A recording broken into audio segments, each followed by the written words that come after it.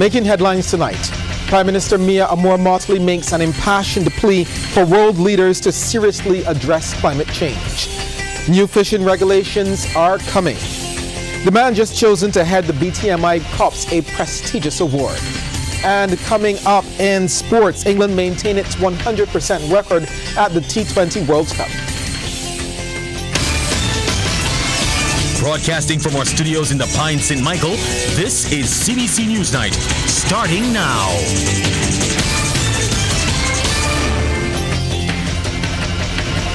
I'm Shane Jones, leading the news at 7.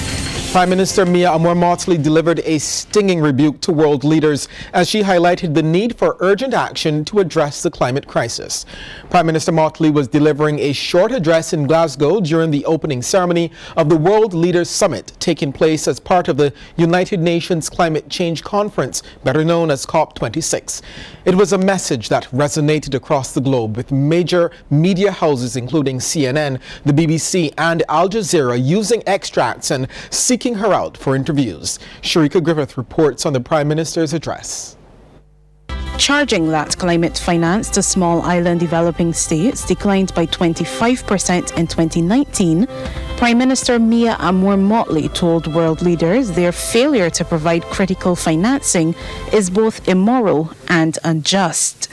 She says even with increased mitigation commitments by countries, the world is still likely to see a 2-degree rise in temperatures. 1.5 is what we need to survive.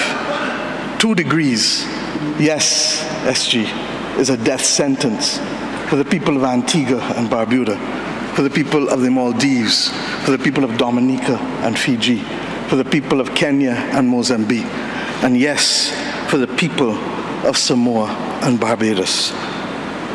We do not want that dreaded death sentence. And we've come here today to say, try harder,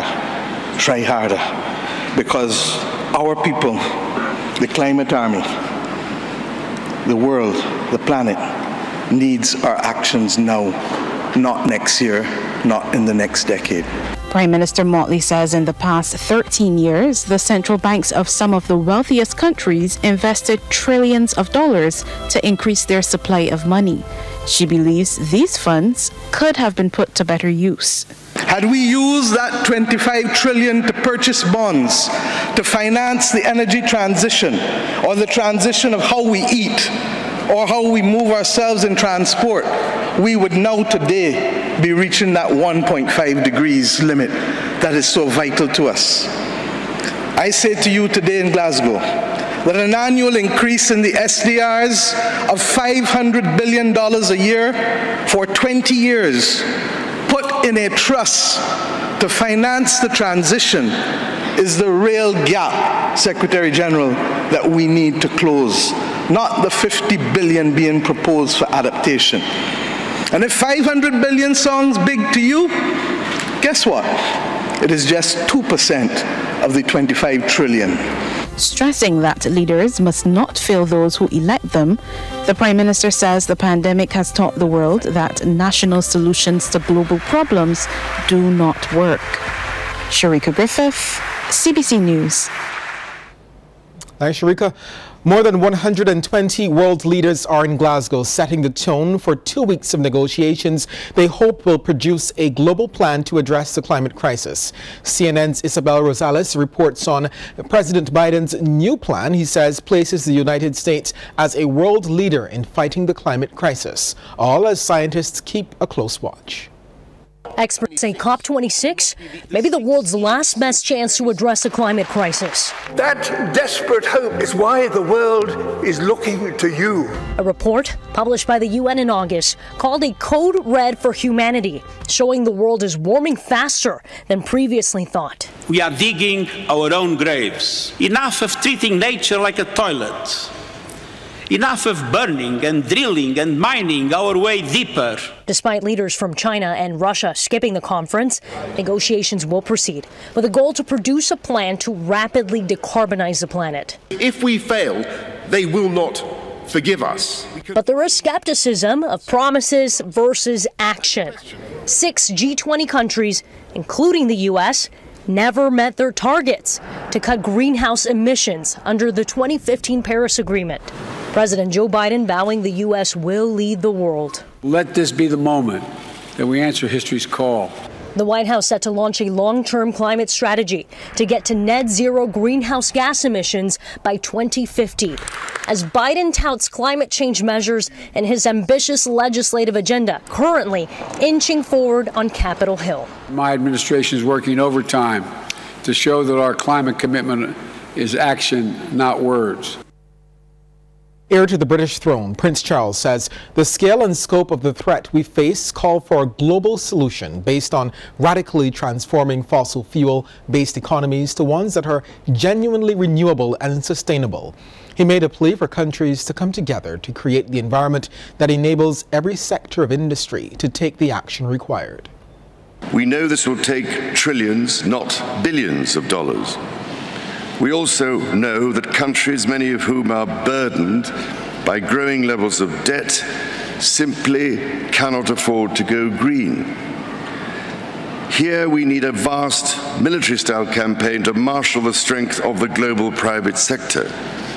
With trillions at its disposal, far beyond global GDP, and with the greatest respect, beyond even the governments of the world's leaders, it offers the only real prospect of achieving fundamental economic transition. And we'll have more on COP26 right after this newscast on News Extra. The National Botanical Gardens program has been preempted. As world leaders gather in Glasgow to advocate for climate reform at COP26, dendrologist and director of the National Botanical Gardens, Nigel Jones, has made a call for Barbadians to plant more trees. While thousands of trees have already been planted across the island, Mr. Jones called for widespread participation from individuals and organizations to help Barbados reach the 1 million trees target. Our remit really is to plant 1 million trees around Barbados. We have gone up in the hundreds of thousands already. I don't have the figure at hand, but we are moving, well, even despite or in spite of the COVID environment, we are getting there, and even though it's an uphill task, we are still struggling to reach that destination. He made these remarks as members of the Lions Club of Barbados planted a soursop tree in the National Botanical Gardens as part of their Protecting Our Planet project. 60B District Governor Lion Claudio Buncamper spoke to the timelines of the exercise.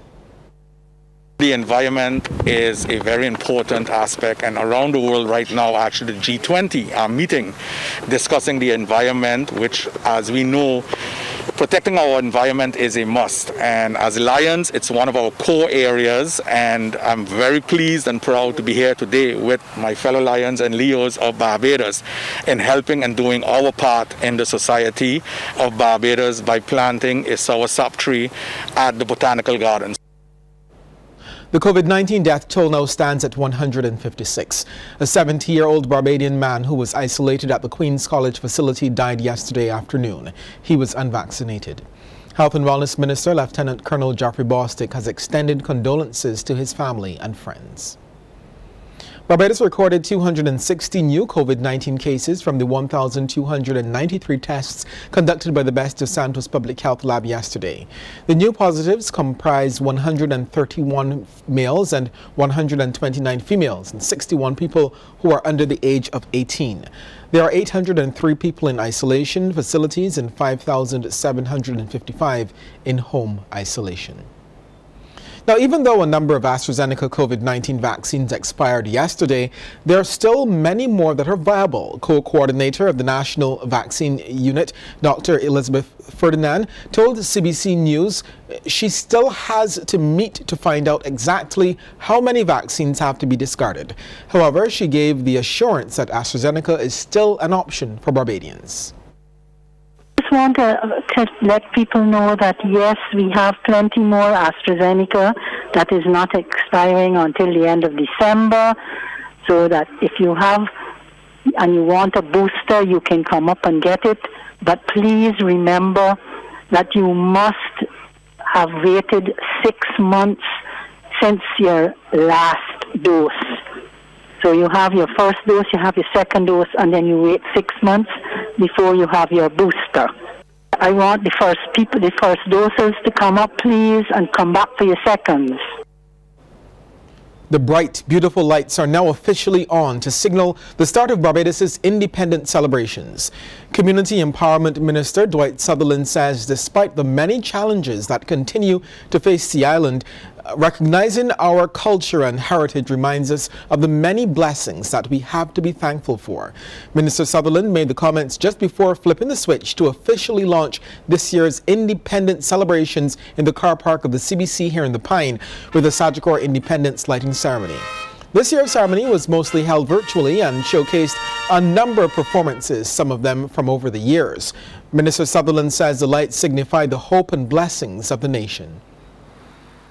These lights should also be seen as the epitome of our independence, inspiring us to fight against ignorance, crime, unemployment, conflicts, divisions, disease, corruption, injustice, and inequality, and the various problems that confront our people, both individually and collectively. Let us therefore grab each opportunity to promote the positive, and whilst we will not bury our heads in the sand, I'm advocating that we convert negatives into opportunities for learning and towards the growth and development of our people and our country. Minister Sutherland also used the opportunity to laud the efforts of the parish independence committees over the years. He also thanked sponsor Sagicor Life for its continued commitment and support of the lighting ceremony. He also said his ministry is committed to continuously fulfilling its mandate of developing and building the island's communities. He urged Barbadians to continue to play their part as well. I encourage all citizens to be the embodiment of our theme by celebrating our communities, our culture, and our people. Let us view this illumination of the island as a symbol that we must also let our inner light shine through the darkness and the trials which will come our way through life. Moreover, as we transition to Republican status, we need to be aware of our nationality, identity, and inspire pride in our culture. If as a people we do not know who we are, then we tend to adopt other cultures and lose the essence of what it means to be Barbadian. New fishing regulations will soon be implemented. As Crystal Hoyt reports, they were announced by Minister of Maritime Affairs and the Blue Economy, Kirk Humphrey, at the reopening of the Paynes Bay Fish Market. After extensive consultation with stakeholders and fisherfolk, the government has approved new fishing regulations, focusing on livelihoods and sustainability. In this market, you may not know, but the counters were extremely high. Those who work here will tell you. In some cases, people had to stand on buckets or crates to be able to play their trade. And so we've lowered the counters on all of the markets, especially here in this one. We've used a material that allows us to meet international phytosanitary standards, which is a commercial quartz. We've renovated the bathrooms. We've added a bathroom for the fishermen over there. We've also made sure that there is wheelchair access here because all the markets must be disabled friendly. And the area on which you stand or sit, some of you, is paved to allow people to gather here, but more primarily for the fishermen to be able to haul out their vessels. Minister Humphrey was speaking at the reopening of the fish market in Paynes Bay, which has been renovated. Joined by MP for the area, Kerry Simmons, he said addressing the key issues fisherfolk face at this market was important. We had a meeting with the Seanet fishers and we agreed that once these regulations are put into law, we will allow Seanet fishing for persons who are cashing jacks, but that we will not allow Seanet fishing for chubbing. And people who are in the industry understand that fully. The fish that are under threat are the chubs.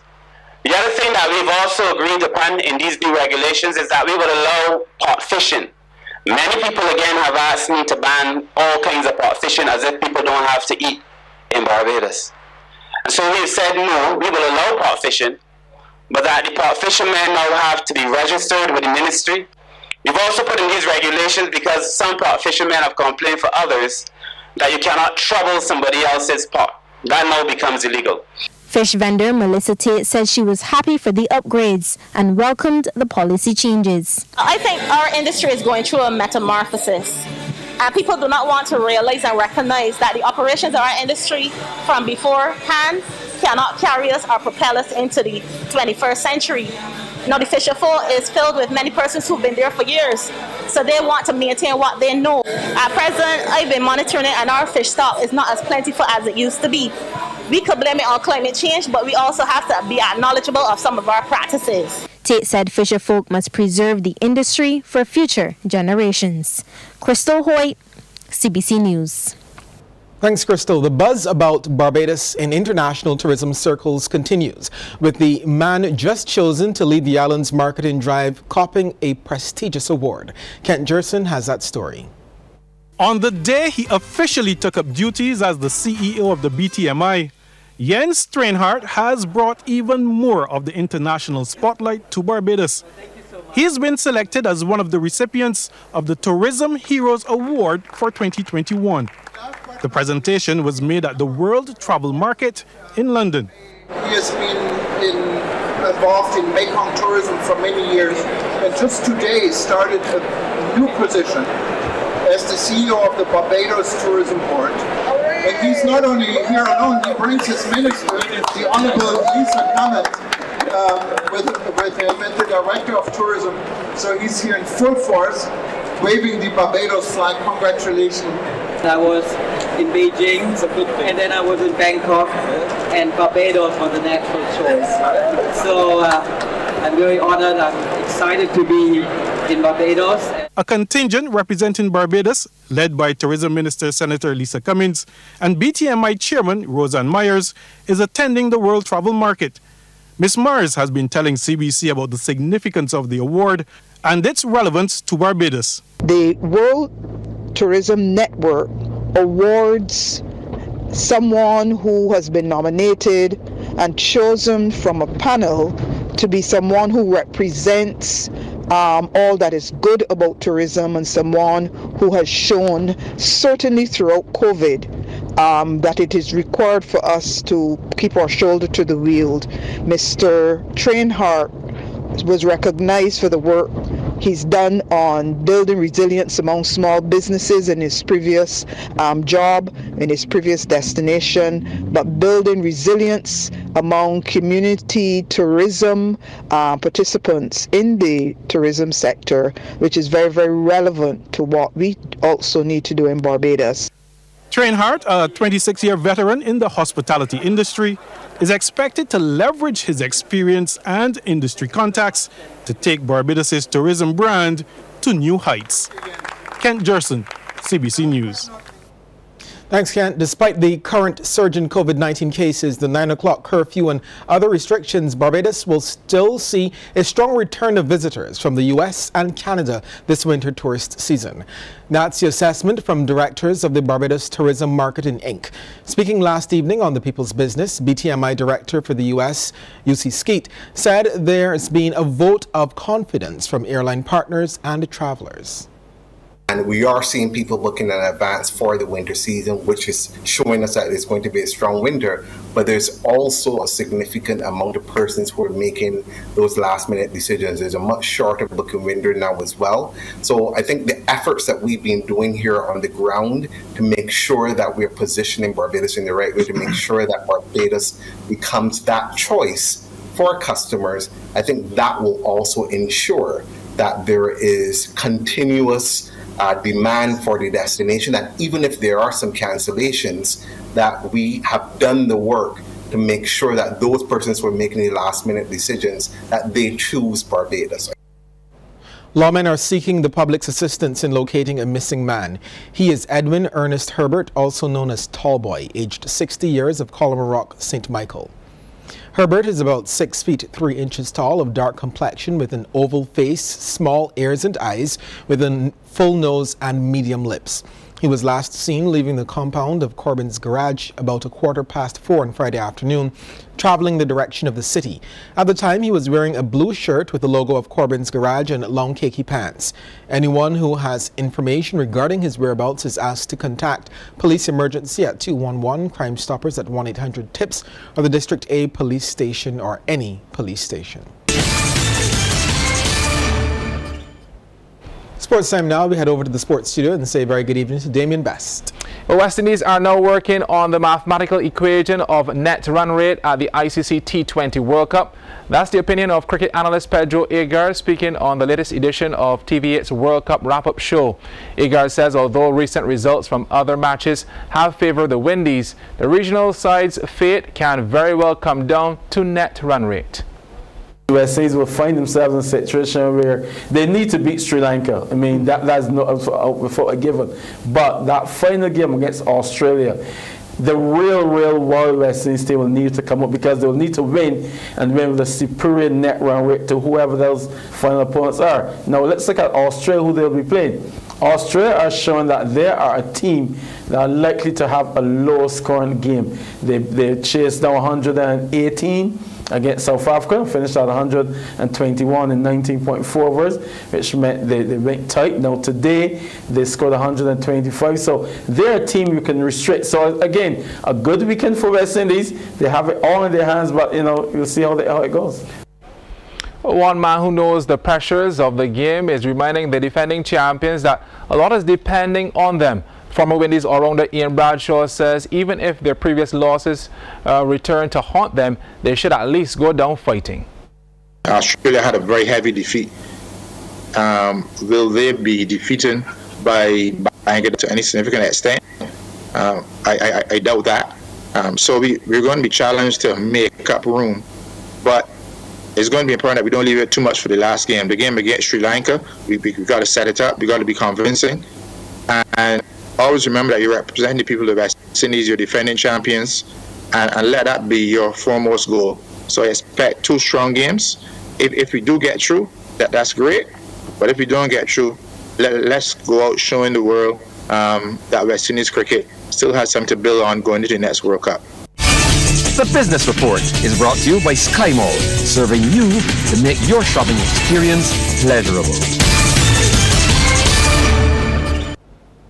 Climate change will have an impact on agriculture. That's among the findings of finance expert and designated head of the soon-to-be-established Green Bank, Dr. Avinash Prasad. He was giving his views on the sector in light of COP26. The finance expert told the Business Report that mechanization will also be a factor for local agriculture. There's been a lot of mechanization in agriculture, even in sugarcane. The big machines that cut the cane need flat land. Brazil has become such a major producer of sugar because they can use these machines. So that was one of the reasons why we became less able to compete. And then we began importing cheap food. And it's good that people could import cheap food because people in low incomes need access to cheap food. But the problem is we're importing bad cheap food, and we need to grow good food. Satisfaction for some, concern for others. The reactions from sections of the tourism industry as luxury cruise liners return and new air carriers head to Barbados in the run-up to the start of the winter tourist season. Trevor Thorpe reports. But the real gap here is a financing gap. There's no point everyone pledging. On the beach for some water sport operators. That's the word from veteran water sport operator Charles Penny Pilgrim of Charles Water Sport at Dover Beach, Christchurch. He says the tourists are going to the all-inclusive hotels. Pilgrim was responding to comments of a bright winter tourist season in the wake of the return of luxury cruise liners and new air carriers to Barbados. Like we have a nice group, water sports fraternity group, that we will have to get together and actually tackle that from that point of view. But I think that from a one-on-one person, it's very difficult to get to the Ministry of Tourism to explain our problem we have not having tourists on this beach so far. Pilgrim says he is still waiting to see movement and he is not excited about the coming winter season. I, for sure, from a water sports perspective, I haven't seen a turnaround yet. I see more local people on weekends, Saturdays and Sundays, than I see tourists. On weekdays, we hardly see anybody on these beaches. If you have a look at the beach, you see the hardly see people on the beach, and this is Sunday. So I don't know what's going to happen or when it's going to turn around. I sincerely hope it happens soon. Down at Needham's Point, the mood was very different, as scuba instructor Carrier Bloom at Barbados Blue explains. It's been pretty good. I can't complain too much. We've had, divers most days. We're pretty busy right now. I think we're quite lucky that we get to train in the Hilton pool, so we get a nice experience that way, and a lot of exposure through the Hilton and the other hotels that are starting to get busier as well. Trevor Thorpe, CBC News. Time to check back in with Damien in the sports studio for the second half in sports. Thanks, Shane. Well, talented Barbadian boxer Jabali Brady says there is no holding back when he competes tomorrow in the quarterfinals at the AIBA Men's World Boxing Championships in Belgrade, Serbia. Jabali has a shot at a semi-final spot after winning both his opening round matchups in the under 54 kilogram category. He's now just one win away from a guaranteed medal, but first has to beat Tomoya Tsobe of Japan. Brady tells CBC Sports preparations for the bout are going well, and he's been putting in the extra work. I want to give a good thanks to God, my family, all my supporters in Barbados that supported me right through. You know what I mean? My team and everyone. My first fight, I had a good game plan. My game plan was to make my opponent on the back foot all the time. I pressure him, and I get it done, and I get the W, get the win. My second fight was a pretty tough fight. My game plan was to box him and then pressure him, and I succeed with it, and I get the next win. And this time is now I stick into my first game plan to win this next fight. And I just want everybody just tune in, because this one will make history for Barbados. This one, the whole of Barbados, tune in for this one tomorrow. We'll be working for my focus is like more attacking. Let's work body, head, you know what I mean? Left, right, body, head, movement, head, you know what I mean?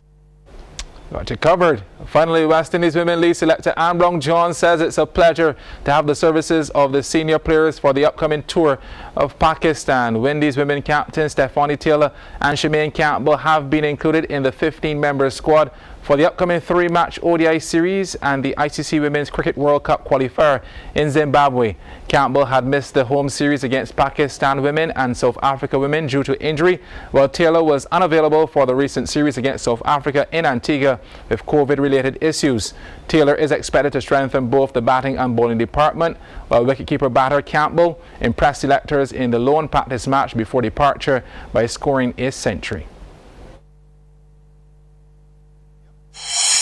It's very, very important having Shemaine back, because it's not only her batting, she's an experienced batter, but remember she was also our first string wicketkeeper.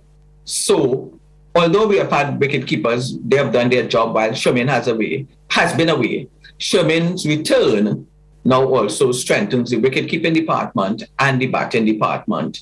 And now that she has come back, she has played very good in these scenarios we have had, and then she scored a century in the match. So we are quite confident that Sherman's return will strengthen the team exceedingly. Well, the lead selector also highlighted how important the next few months of cricket are for the Windies women. There will be two things I would think that we are looking for. One, we defeated Pakistan in the series at home, and we will hope to do that again. And if we do that, it will be a positive going into the qualifier, where Pakistan is one of the teams that will also be hoping to qualify. So it should give us a bit of confidence when we have to play against Pakistan. And it is always great having a series win before you go into a qualifier. So it will give the players a bit more confidence. So going to Pakistan, we are looking for continued improving performances and to win the series.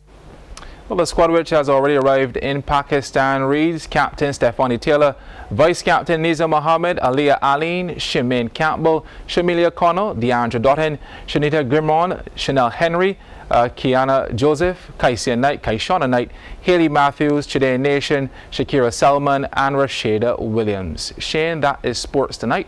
Back over to you. This before we go, remember earlier in the news we told you about that missing man. Well, there's been new developments to that story. Mr.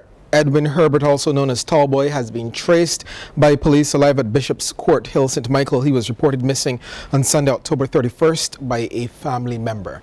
That's our news. Good night and be good. Thanks for visiting us. To get more stories like this one, like and subscribe to our YouTube channel.